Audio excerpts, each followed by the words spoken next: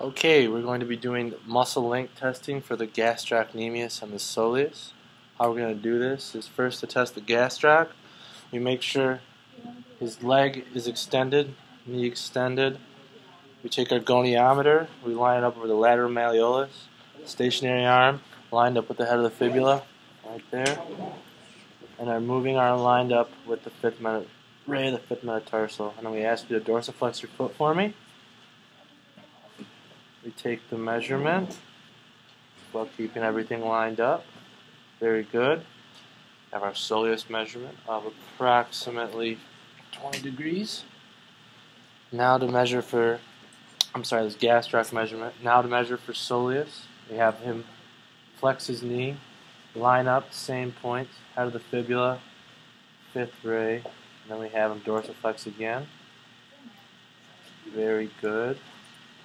Have our measurement there. And that's how you take muscle length of the gastroc and soleus.